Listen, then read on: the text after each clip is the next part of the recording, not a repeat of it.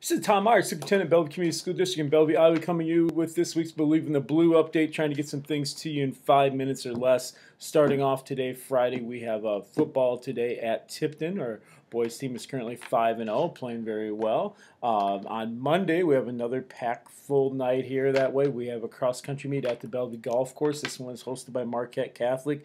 That starts up at 4:15 with middle school. With JV football at Tipton. Then we also have the Vocal Festival for the River Valley Conference, and that is at Durant. So we'll have some people participating in that too from the middle school through high school level. A great opportunity. We also do a similar thing with band in about another month.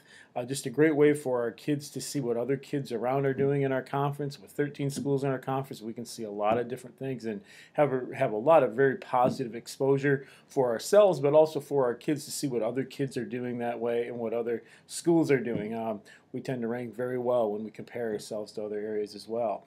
On Tuesday, we have volleyball at Fresh Soft Matches versus Cascade here. We have middle school football at Monticello, and that kind of takes care of that day. Then on Thursday night, October 6th, we have volleyball, and that's senior night with against Comanche here at home. And we'll have anywhere from middle school all the way through high school there. And we also have a middle school football game versus Cascade at home. So another busy Thursday evening that way. We have a home football game next Friday as well. A lot of things going on. I want to tell you to just check out Tom Meyer Facebook page, Bellevue Comets Facebook page. Look at Twitter pages for Jeff Raker, for the Bellevue Comets Twitter page, Tom Meyer BHS Twitter page. Whole bunch of different areas that way. Connect with what's going on. I'll be putting up, there's a performance, a fine arts performance down at the elementary this morning. I'll be putting some things up about that. We try to get something on there every day.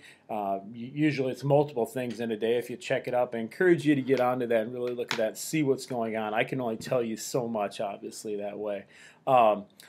Just a couple reminders coming up here. October 12th and 13th, we have conferences. We will dismiss those days at a 3-hour early dismissal. Then conferences run from 3:30 to 8, from 12:30 to 2. We have professional learning time for our teachers that way. One thing we're doing professional learning for our teachers is we're actually reviewing the book Mindset.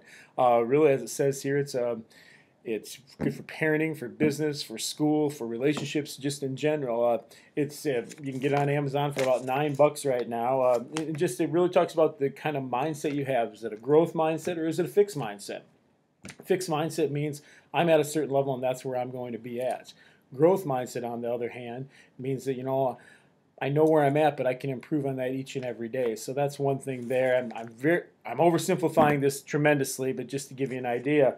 I'm just going to read you a couple quotes. I actually shared these with my 8th grade students I'm working with that way.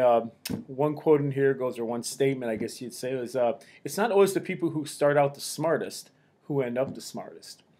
What does that really mean? How do you measure if someone's smart, as we would say? I don't think that's really a great term to use, but the point of this whole statement here ultimately is that it's how hard you work as you go through your life to improve yourself. I don't care whether it's doing math, whether it's doing science, whether it's cleaning the house, whether it's whether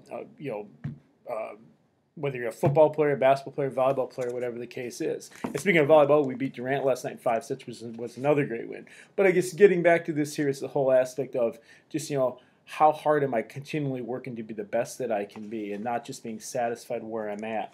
Another part here they talk about is creating that passion for learning. And if you go around our school, you see some things about, passion with purpose, and we talk about that passion that people have. Another statement here is the passion for stretching yourself and sticking to it, even, or especially, when it's not going well, is the hallmark of the growth mindset. This is the mindset that allows people to thrive during some of the most challenging times in their lives.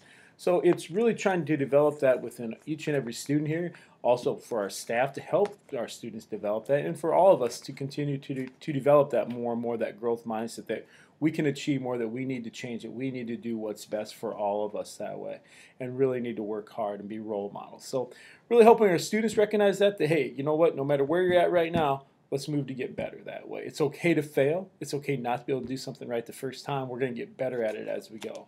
Just a real basic thing from Growth Mindset by Carol Dweck. You can check her out online and things like that too.